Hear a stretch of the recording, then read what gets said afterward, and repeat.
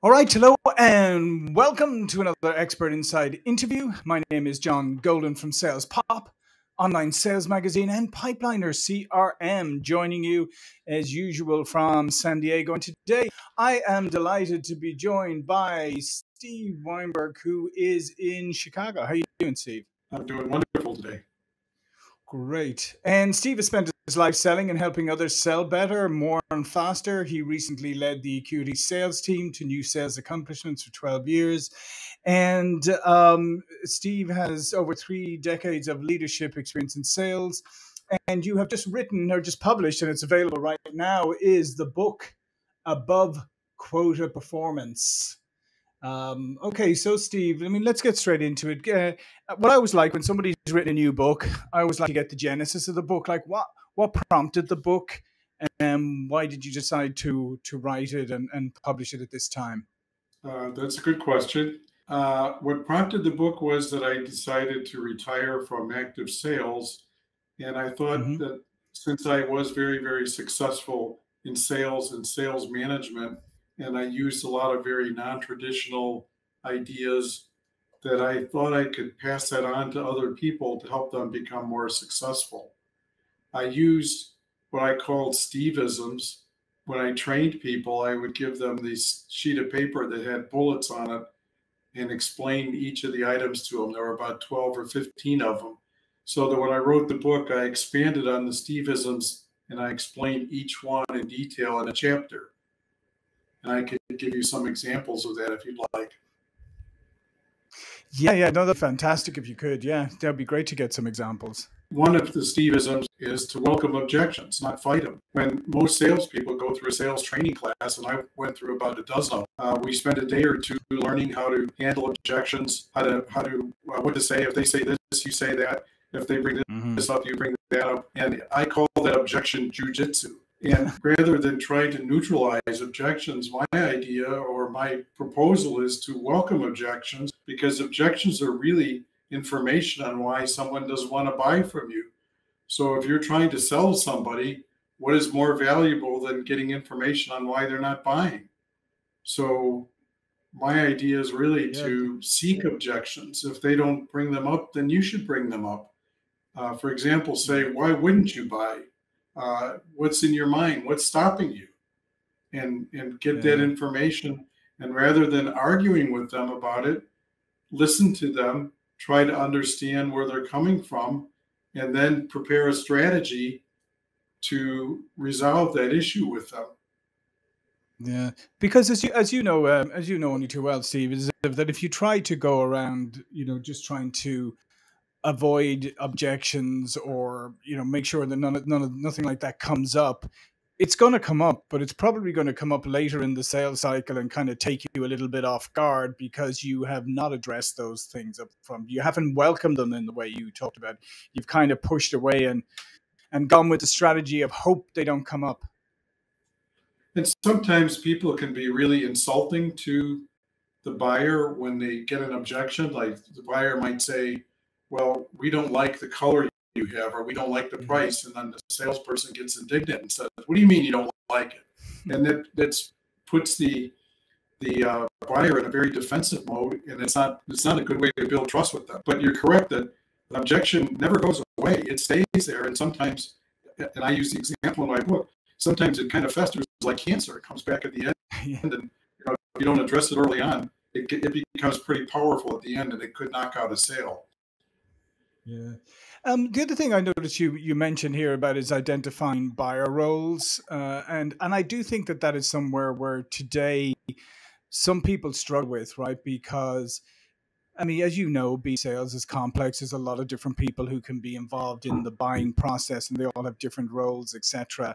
And really identifying them can help you. But if you don't, if you approach everybody kind of in the same way, you're lost. That's correct. It's essential to understand that.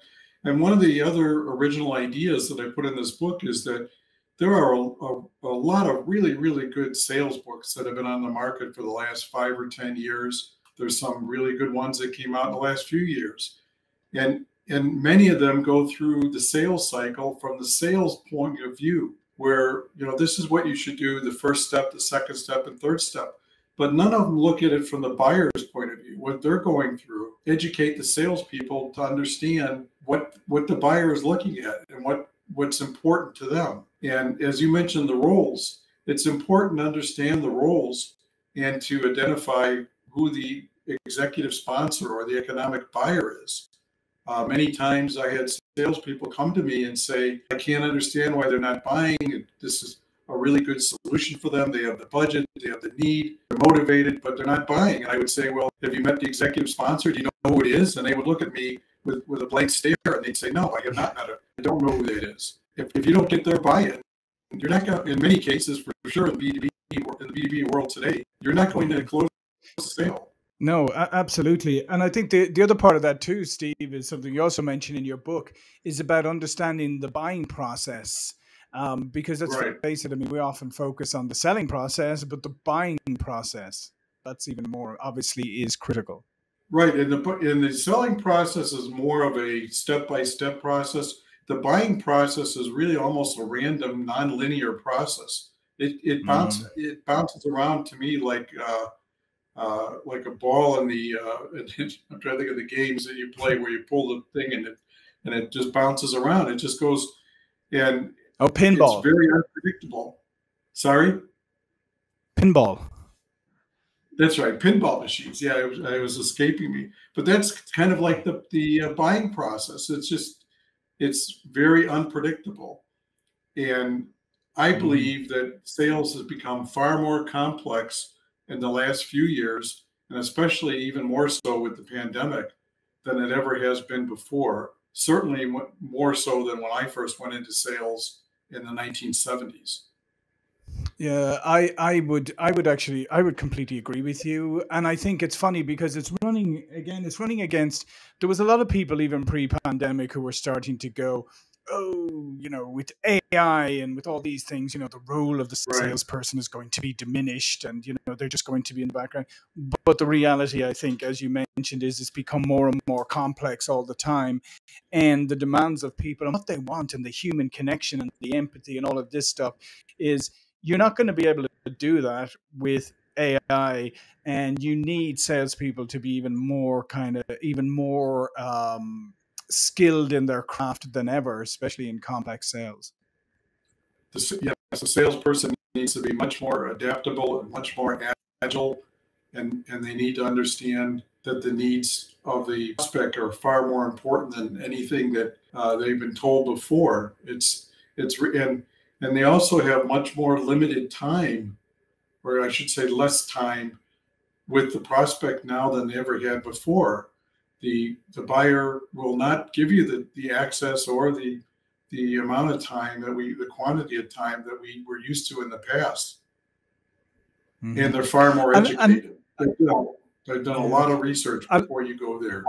Yeah, and I love that point there about the time factor, because that's so spot on about the fact that is they are going to give you far less time, and part of it is people are very busy, but they're also very, very distracted, and there's so many things coming from everywhere to them that if you're not careful, you can just get lost in the noise.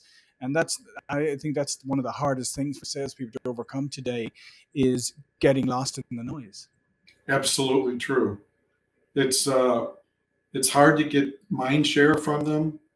As I mentioned, they're far more educated. In the past, salespeople could go in and sit down with them, explain or listen to what their problem is, explain how they could possibly help them, and spend a lot of time with them, just what I call solutioning. Today, it's not unusual for them to say, okay, you've got 20 minutes to meet with us, and that's it.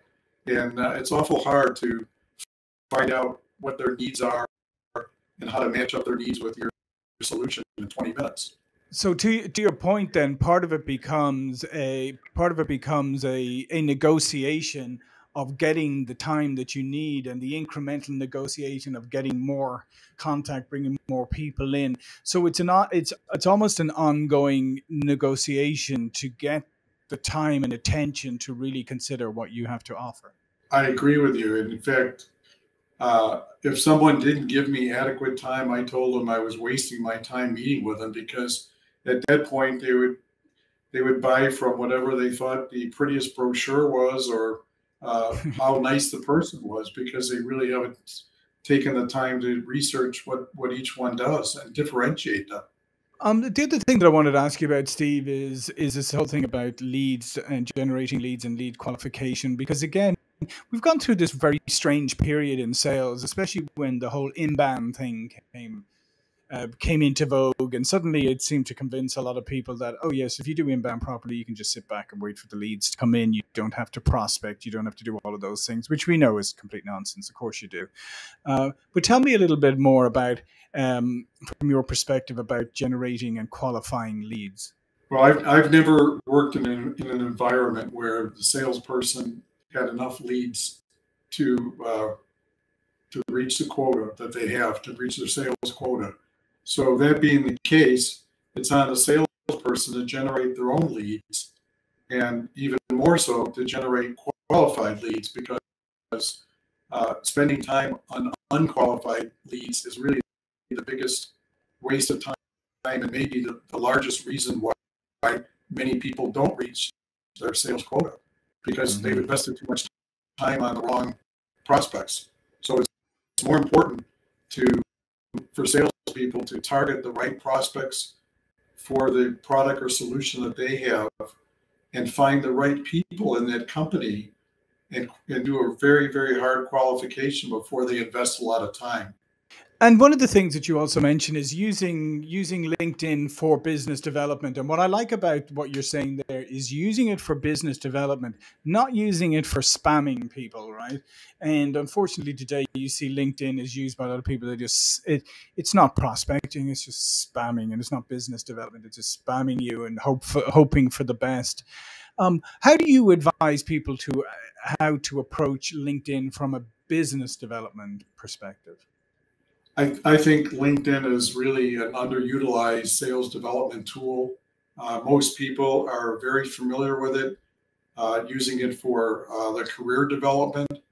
But to give you an idea of how I used it, and by the way, I used LinkedIn to uncover a new person at a target company, and over a period of about 18 months, I worked with that person and closed the largest sale in the company's history by a multiple of 8. So it was several millions of dollars. But to go back to how I did it, I had a list of targeted companies, and in LinkedIn you can follow the company, so that when they publish news, it's almost like getting a news feed from them.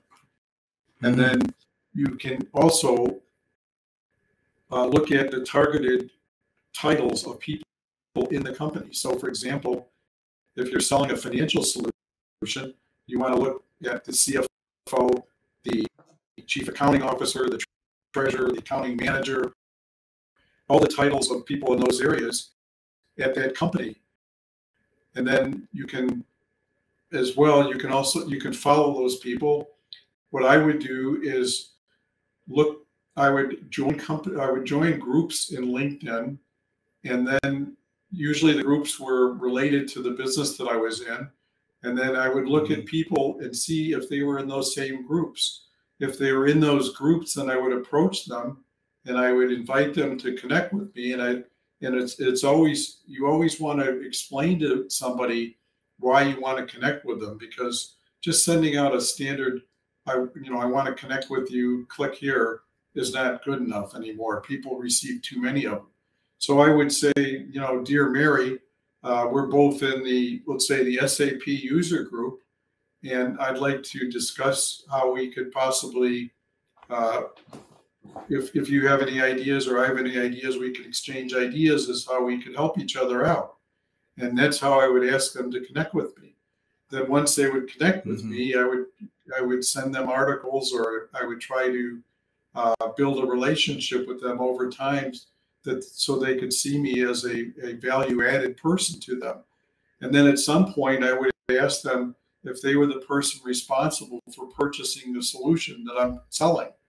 And even if they were not, that was okay, because if they came back and said, no, that's not me, that's someone else, I would say, well, can you introduce me to that person? And I would say my rate of success in that was at least 90%. So they would Wow. then say, Jane does this. And I'd say, okay, can you introduce me to Jane? They said, sure. So then I would contact Jane. I would say, Marion, referred me to you. I understand you're the person that's responsible for decisions on this particular area. And they would usually say, yes, I am. And I'd say, well, can we set up a call to discuss how we could possibly help you? And that's the way I kind of worked my way into the company using LinkedIn. And then, LinkedIn works on the principle of of networking, so that once you have a few people in a company, you can build on that network over a period of time to be very large. And I think what you outlined there, Steve, and what I really want people to take away from this about what you just said now is the fact is that what you've outlined is a process, right? It's not an overnight thing, because the thing that frustrates me the most, I'll tell you the truth, is when somebody reaches out to me on LinkedIn and they write this lovely personalized note. Your experience, blah, blah, blah, we're same interest, shared, just like you outlined there, right? And then I go, okay, and I connect, and immediately I get that automated email from, email or whatever it is in LinkedIn with them trying to pitch me something. And I'm like, what's the point? You pretended you wanted to connect with me because of these shared interests, but really you just wanted to tell me something. And that's what I think is people are so impatient. They don't want to build relationships. They don't want to add value. They don't want to do all of that thing. And then what you get is you'll get a couple of those emails in a row, and then they'll say, well, if you're not interested, just let me know. And I go, yeah, well, the fact that I haven't replied to you since the first connection should give you a pretty good indication of that.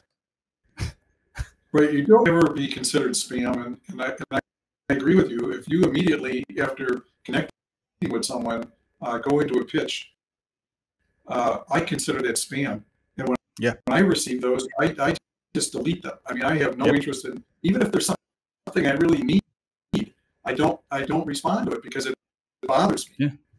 So, I just view it very negatively. But again, today, buyers will buy from people they trust. So it's important to build trust. It used to be they would buy from people they like. Now they'll buy from people they don't like if they trust them. It's much more important to build the trust. And by providing them with information that's useful to them, even if it has nothing to do with your product, that's an excellent way to build trust.